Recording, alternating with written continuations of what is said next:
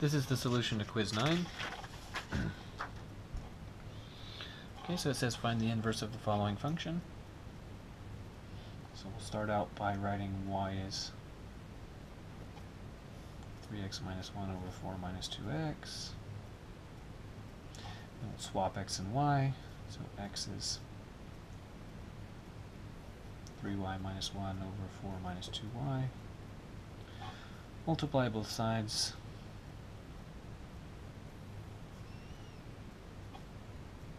By that fraction, by the denominator of the fraction. 3y minus 1. Now multiply out the left side. 4x minus 2xy is 3y minus 1. Now notice that there's 4 terms, 1, 2, 3, 4. 2 of them have y and 2 of them do not. So I'll keep the ones that have, I'll move the ones that have y to the left hand side, those without to the right hand side. So negative 4x minus 1. I'll multiply through by negative 1, so I get 2xy plus 3y is 4x plus 1. I'll factor out the common y. So 2x plus 3 times y is 4x plus 1, and then I can divide by 2x plus 3.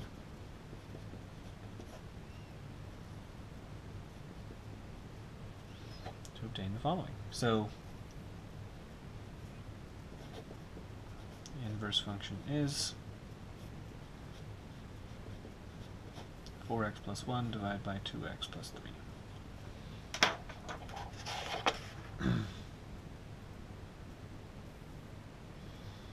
So, just as a reminder, this step right here is sort of the critical step, really. This is the reflection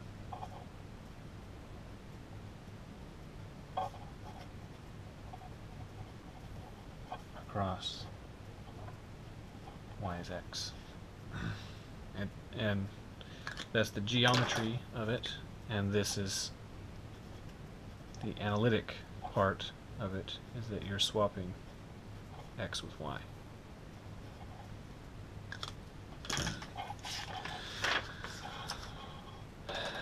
Okay, so at 1 p.m. you notice that they have 25 in the jar. Suppose they make an average of 75 cents in tips from each customer. So part A. Okay. Find a linear model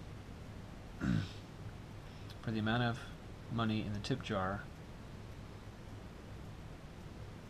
as a function of the number of customers N they served after 1 p.m. Okay?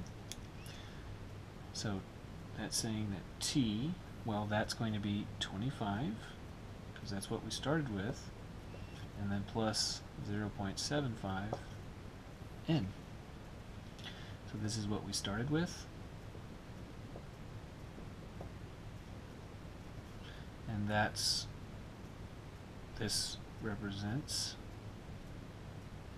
the tips per customer multiplied by the number of customers. So tips. Okay, so part B. If the amount in the tip jar at the end of the shift is that much, then how many customers? Okay, so then it's restated given that T is 52.75,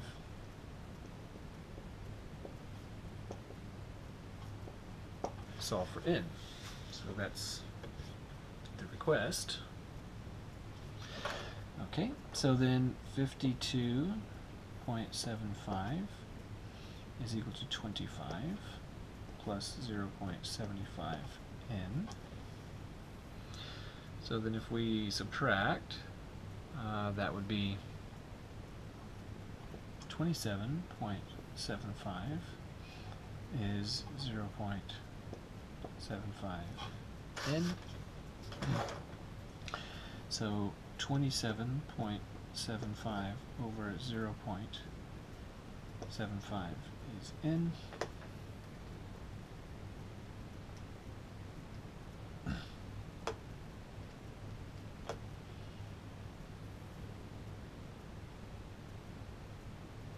Oh no, 27.75.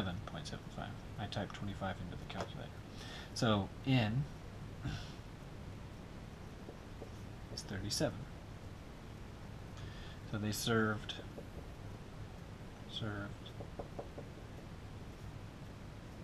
37 customers.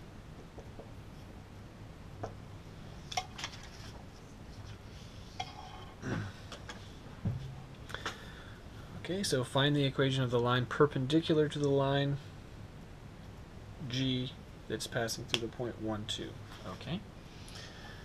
So then the slope of G, is negative 0.01. That's that coefficient. The perpendicular slope will be the negative reciprocal of this slope. It is negative reciprocal of this. So the slope that we're looking for is negative 1 over negative 0.01. The negatives cancel, and that's 1/100th, so the slope is 100. And so that's the perpendicular slope. So the point slope formula is y minus y1 is mx minus x1. Plugging in all the things that we know. That's y minus 2 is 100, x minus 1. So y minus 2 is 100x minus 100. So y is 100x minus 98.